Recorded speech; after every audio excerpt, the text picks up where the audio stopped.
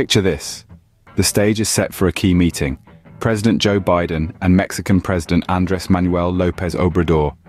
This is their first in-person meeting since 2012, with immigration as the main focus. The ongoing US-Mexico border crisis has overshadowed other critical issues like trade and security.